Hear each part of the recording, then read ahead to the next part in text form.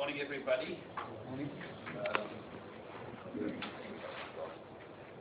Let's make it very interactive. I think the idea is obviously this is an opportunity for you to talk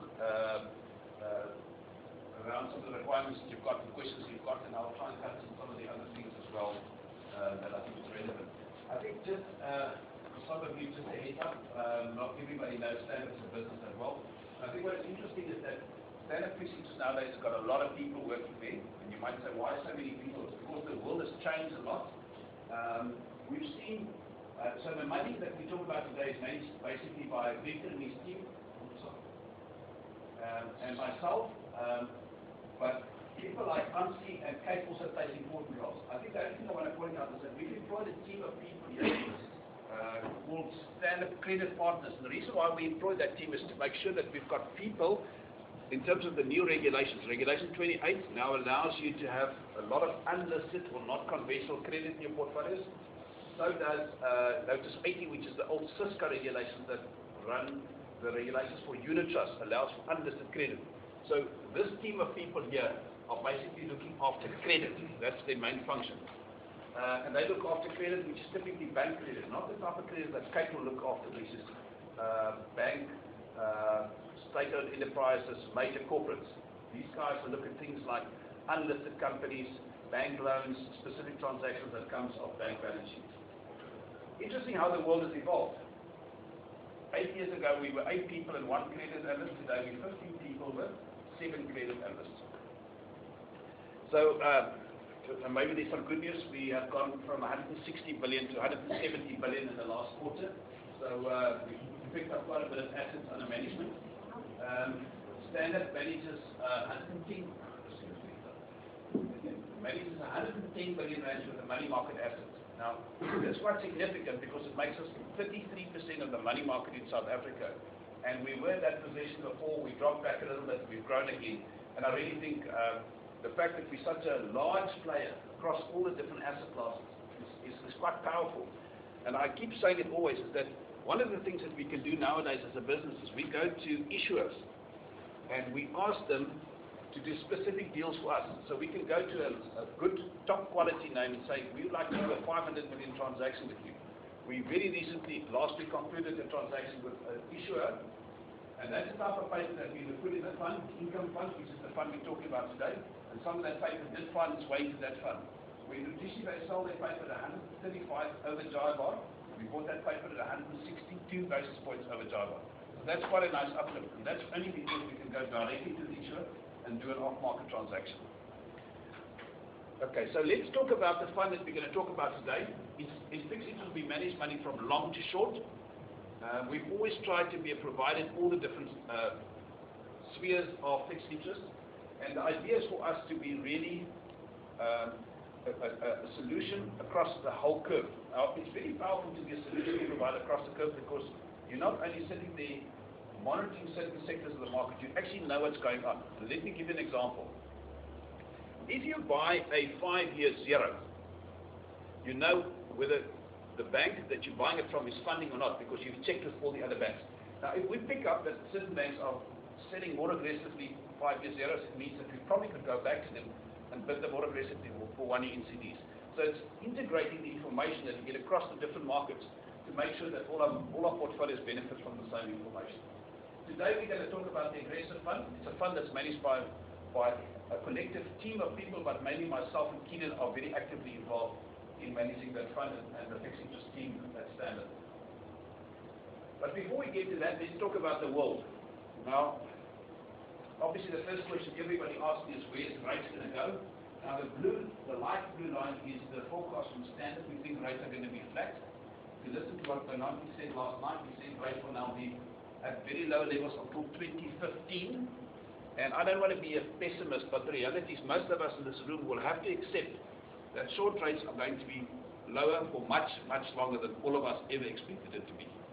You know, we've got to these low levels, and it doesn't look like rates are going to go up, and rates are probably going to be going sideways for a very, very long time. What does that mean? It means that real rates have now gone negative. Yesterday the inflation came up 5.5%. We know that the repo rate is at 5%. Most money market funds has got all kinds of good instruments in them are only giving you 5.5% before any costs. So being in the money market is not the place to be, particularly if this is a perpetual situation that goes, no problem, perpetual situation going forward in South Africa. The dark blue line is what the market is forecasting. So the market, to a certain extent, that's the FRA curve, the forward rate, the green rate, is looking for a potential cut still probably late this year, early next year. I think the inflation number from yesterday has probably put a little bit of brakes on that. But that will be very much dependent on how the world develops as an economy going forward. We know a number of emerging markets have cut rates, so we can't ignore that. But in South Africa, we think rates will be flat for a very, very long period of time. So I'm going to touch on a couple of things that we use in bonds to look at the world and try and better understand what drives the outcomes of our markets. Because the one thing that's quite certain is since South Africa got included in this World Government Bond Index, our relationship with emerging markets has become much, much bigger. And you'll see this theme of our correlation with other emerging markets quite strong in the presentation today. So what we've got here is the red line is the SA spread and the blue is the MB spread over the equivalent US treasuries. And we can clearly see that what happens in emerging markets tend to happen in South Africa. However, not always perfectly correlated, but there seems to be a very good correlation in those numbers. And we monitor that all the time. The other thing that we thought we just had got on top of it is to look at the VIX, which is the blue line. Now the VIX is the volatility index of the US stock exchange. Now the VIX is published daily and has been trading around 18 to 15 for a long period of time. It sits on that axis on that side. The other line is the red line is the rand exchange rate, and you can clearly see from this line that for a long time, whatever risk off or risk on trade happened in the world seemed to have influenced the rand. Very disappointing is the fact that the rand has weakened while the VIX lately has been performing, and that's indicative of this whole situation that we've got in South Africa, where our current account has come under pressure. We've obviously had some other issues in our economy, and the reality of that is that we've seen us drift away as the risk appetite increased in the world. We've not seen the same benefit come to South Africa. That's not necessarily a bad thing. It means that we potentially are a little bit cheaper on a relative basis. Don't forget that. So the other thing that we obviously must touch on today is what's happening in Europe. Because the four major economies in the world are doing the following. In Japan, debt to GDP, 250%. Japan has to refinance their debt annually, has to refinance 59%, the equivalent of 59% of their GDP has to be issued in debt. So think about the South African economy, 3 trillion economy, so about 2 trillion or 2 billion rands worth of debt has to be financed annually. That's the equivalent of what they have to do in Japan. So the Japanese situation is quite bad. We know that America and both the UK are in quite good debt situations. Why? Because they've got a printing press. They have the ability to guarantee you that they'll give you back your money at the end. However, Europe cannot do that, and that's why Europe is in a different position. Europe, interest rates have been moving sideways, and they've been very close together. So we've seen Italian and Spanish debt go up, German and French debt come down. Let's see how the gap between French debt has lagged German debt recently. I'm just going to move a little bit quicker. So what we've got here is, if you look at the flows into emerging markets, and this is to the number that we spoke, the purple bars is Australia, the salmon bars is Mexico, Brazil has had good inflows until 2010. Why did it stop? Because they introduced these capital requirements. You've got to put 6% sacrifice down before you can get into the economy, so suddenly all the money dried up. But South Africa, green bars have seen quite nice flows into our country. If you look at the emerging markets as a whole, all emerging markets have seen inflows. So on the left-hand side, you've got the bond flows. Since the crisis, all economies have seen bond inflows. Since the crisis, all economies saw initially equity flows, and since then it's waned off. So South Africa, similar to the rest of the world, in South Africa is the dark green. So we've actually not done too bad compared to some of these other economies on equities. Although our equities are down about 16 odd billion for the year today. Foreign year-to-date report roughly 80 plus billion of bonds in South Africa. So one of the things that we picked up is that since the introduction of the weekly, our correlation, as I said earlier, is very strong to international markets. It used to be about 60 odd %, so what happens in the rest of the world happens here. Nowadays that correlation is over 80%. So our world has become foreign dominated. So when somebody sees something happening in Turkey, you better be aware of it, because our market is going to move because of what's happening in Turkey, because if he's selling Turkey, he's going to be selling South Africa as well.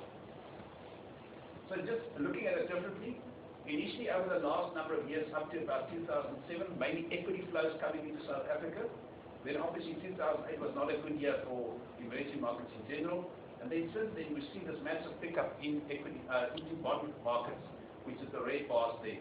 If you put it differently, we can literally see that since 2004, bonds have now really picked up to the extent that they represent about the same amount of money that's coming to our economy. We always think of foreigners only as players into our equity market and having bought some bonds, but they've actually now bought nearly as many bonds as they bought equities over time.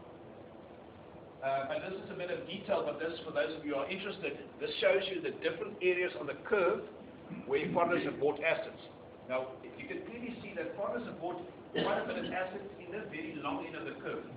Now, the long end of the curve is actually only a smaller portion of the index compared to the 7 to 12 year. They've even bought some long-dated inflation bonds. Now, that's a good sign, because it means they've got confidence, because somebody who's buying 12-year plus bonds must have confidence in the economy to go and buy assets of those terms. Another thing that we look at is the difference between the SA economy in terms of rates to the US. So you can see that historically we've traded up to 6 and probably slightly below 5, but we're sitting at the 5% level as a differential. So that's not a very good sign of over or undervaluation at the moment. We monitor the swap spreads. So what we do there is, the swap spread is the world where the banks do fixed and floating rate transactions. I'm not going to go into much detail, but the point I'm trying to make is, by looking at the difference between the 2 and the 10 year, gives you an idea of the shape of the curve. And we've seen this curve slowly drift up, and then in the very recent past, that curve has actually now gone even a little bit more steeper. So as we move in the sideways environment, the tail of the curve is standing up a little bit more, and it represents a better yield for those willing to buy assets at the slightly long end of the curve. The other thing that we also look at is the swap curve relative to the bond curve. Now, this is very technical, but what I'm saying is that we've seen, when foreigners participated in our market initially, the swap curve trade below the bond curve. Now, that was indicative of foreigners coming to our market, not putting money down, buying the swap instead of the bond, and thereby driving the swap, which is bank issue paper, below the government curve. So think about it. You can buy an instrument, fixed rate instrument from a bank, at a more expensive price than you can buy from government. And it shouldn't be like that. We would think government is the risk-free rate. Now, it's normalized recently, and that's because initially a lot of the money that came to South Africa was fast money. So the announcement of the week comes, and a trader in London, what does he say? Well, I better buy some of this because somebody else will want to buy it later on anyway. So they can go and buy some assets. And now recently we've seen more real money coming into our market. So if we just recap what has happened in the last few years. The blue line is basically the yield curve. We talk about the yield curve at the end of 2010. Quite a flattish yield curve. And if you remember back in 2005-06, we had inverse yield curves in this country. So after the sell-off that we had in the rand in 06-07, short rates were higher than where long rates were. It was a no-brainer. You just put your money in the money market. Nowadays, a little bit more tricky, because at the end of last year, that's the green line, and nowadays we've gone to the red line. So it's quite a steep opportunity. Being invested here is quite risky because you're not beating inflation. The question that you've got to ask yourself today is, where do you want to be invested on this line in order to match the opportunity of higher yield with the risk profile that you want to assume? So one of the things that we've included in the aggressive income fund is inflation in bonds. Now, why I'm showing you this is that at Stanlib, we've got a guy called Robert Mulder, and he did some work for us specifically on inflation bonds. And what is very powerful is we found specifically the area of inflation bonds that were going to perform well. So we went at around about 240. We bought a lot of inflation bonds of specifically this red and the purple one. It's 2023, 2022 inflation bonds. And you can really see how they outperformed relative to other longer-dated inflation bonds. Now, the technicalities, why did they do so well? The government stopped issuing short-dated inflation bonds. Banks issued inflation in paper about 3 or 4 years ago, and and they needed to buy a hedge against those papers that they've issued. And what happened is that, there's a chair up front here, there was a big demand for banks to roll their position, but at the same time there was no supply, because government was only issuing longer dated replacing bonds. So that's a perfect situation. You want to buy the thing that's going to be in demand, of which there's no supply. And I think Keelan does that very well in his game as well. So this is how real yields have performed. Now, remember, real yields are the spread over inflation that these bonds will pay you over a long period of time. And we can see how this red line has performed. While the very long end is not very dissimilar to where the rates have been in the past. One of the other things that we do is we look at the value that foreigners look at in terms of how they judge our market. Now, this is a slide that many of you might have seen, and we keep updating it because it's important to look at our long-term RSA inflation. The bond minus the inflation link. We do the same for the US. We get a differential there, and you simply add to that the US bond yield and the SA sovereign spread, and you get to a rate. Now, if you compare that to a current 10-year bond yield, it means we are exactly where fair value is in the minds of a foreigner. If we make an assumption, and that's what we do at Stanlib, as a continuous thing to say, where do we think the future can go to? One of the scenarios is that this scenario changes with the rates going up in the US, our current situation deteriorating ever so slightly, this rate could come under pressure. And that's obviously some of the things that Keelan will then use in his scenario as, call it the bearish scenario of where rates potentially can go to under certain circumstances. The other thing that we do is we look at the cash break-even, and that's just by comparing the brown line, which is the risk-free rate. That's if you put money away for 1 year, you're going to get about 580-ish. The red line is the red line is the bond yield curve, and the blue line is by how much this red line has to go down to give you the same return as the brown line. You can clearly see this in this area. You need rates to go to a ridiculously low level of 4%, while there's some value at the long end of the curve. However, not a lot. And that's to do with the fact that our curve is sitting where it's sitting at the moment. So the break-evens are not very large, but on the short side, the break-evens are negative. So you want to be positioned not necessarily in a lot of bonds, but you want to be positioned in something that gives you an excess return. And I'll talk to you the portfolio in a moment. The other thing that we want is the budget. Now, this afternoon we have the appropriation budget, so I don't want to comment on something that I can leave myself open, but we expect the budget probably for this year to be okay. We expect them to have done some pre-funding, and that next year's budget deficit will be under pressure because we expect a low economic forecast, so therefore budget deficit is going to be under pressure for next year. There's the inflation rate. We're not going to comment much on the inflation, except I've said the inflation unfortunately now has risen to 5.5%. We think inflation will perform well, probably stay around the 6% level for the next couple of months as we head into 2013. This is a forecast from Kevin, and it's maybe worthwhile to just point out one or two things. So the most important thing is our growth. Our GDP growth is now only 2.3%. Now that's well down, and even next year is now below 3%. And that's not good news because it's got impact on a number of things, of which the main one is government finance. However, we think inflation, as I've said, average 5.5% this year, 5.7% next year, and probably 6% in the year after.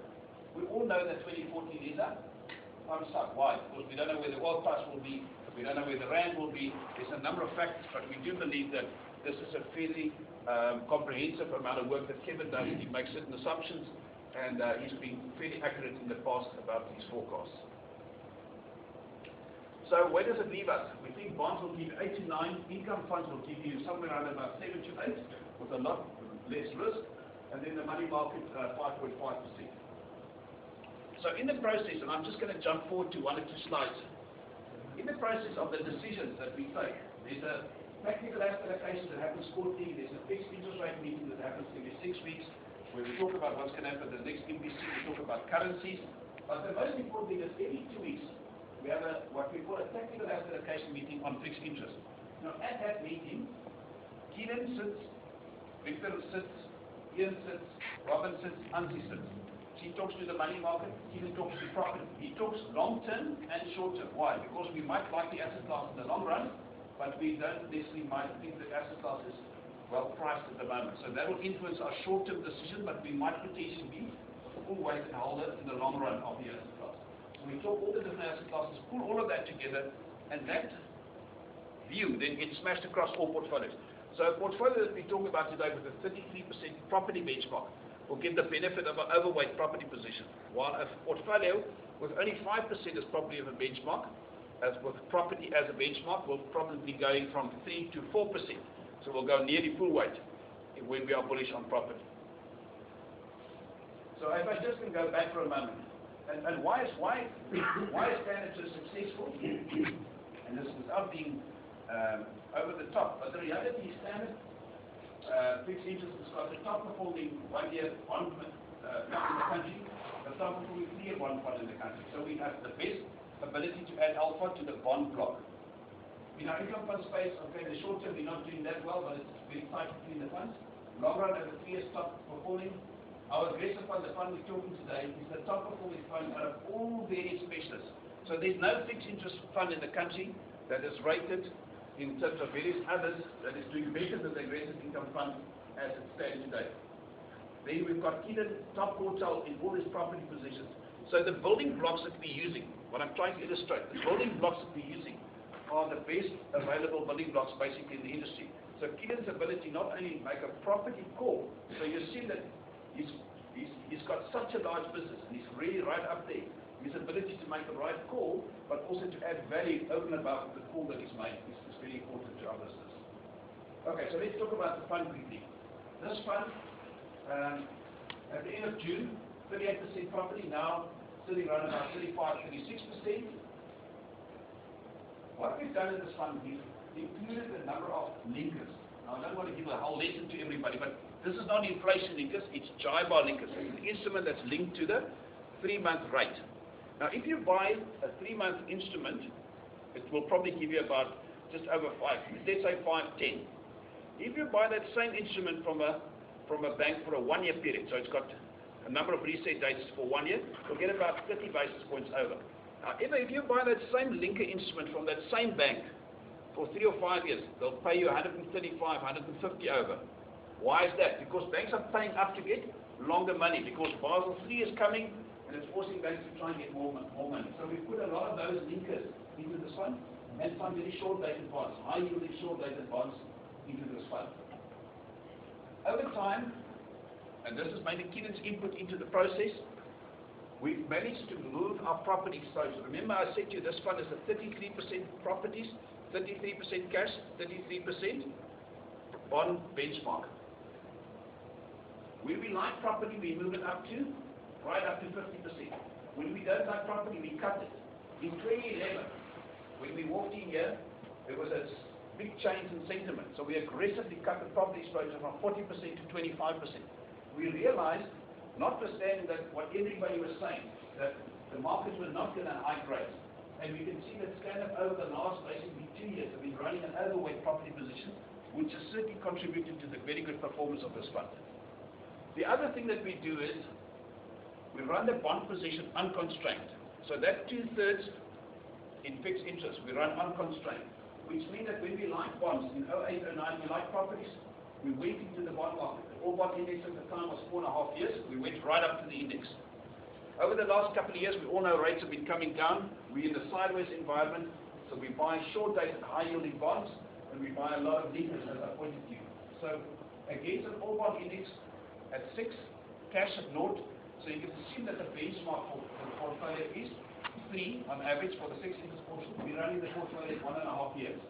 And that's quite defensive. Why? Because we're taking a lot of duration risk in the property sector. And we're happy to do that because we think we can extract more value from that pool. What is important here for those of you that know our business well, this is a carbon copy of what we do for similar funds. So other funds will have exactly the same profile because that's the way we run our business. All funds with similar mandates get the same outcome. That's the process. Then, towards the end of my presentation, I think this is the performance.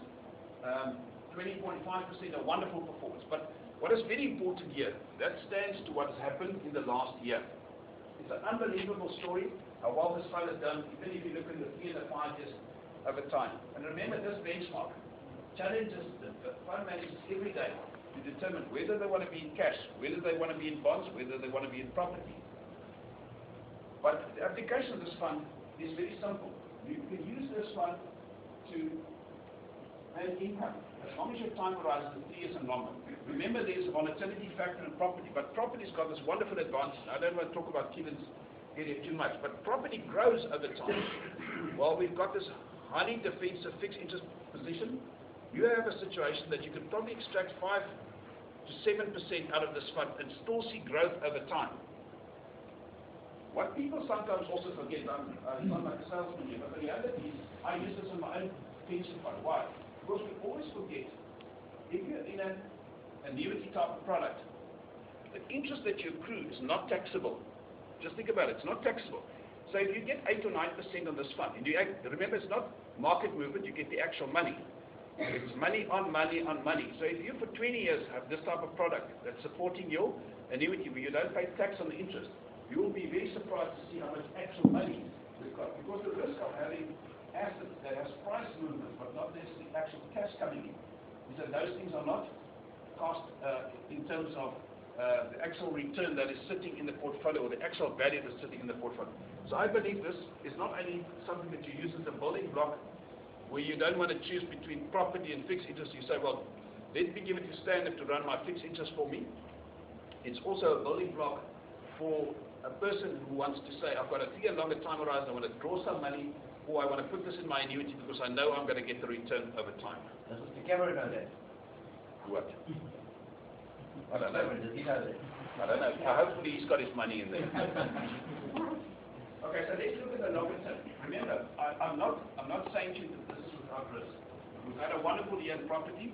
If there's a sell-off in bonds, property will probably take a bit of strain. Reality is that property has got a growth component which over a medium to longer term will protect you. So let's look over the last 5 odd years. So there, the green line is the aggressive income fund. It's done phenomenally well. It had a lot of volatility in 08 and 09. That's when we bought more assets for this portfolio. And similar with the bond fund. There was volatility at that time. The bond fund has done well, not as well as the aggressive income fund. You can see the income fund, which is the red line, has done quite well. And I know a lot of you are well invested in the income fund. Very interesting, and we have to point this out. Remember I told you in 08 and 09, money markets were higher than income funds. So there was a period when money market funds were better than income funds. We don't argue about that. But as we stand today, we have a normalized yield curve, so you've got to recognize where you want to position yourself on the curve. So, in conclusion, I think we've got best of breed, and that's the building blocks that we basically use for constructing the aggressive income fund, which I really think is one of those rare opportunities to invest in something we leave a difficult choice to somebody else to do for you.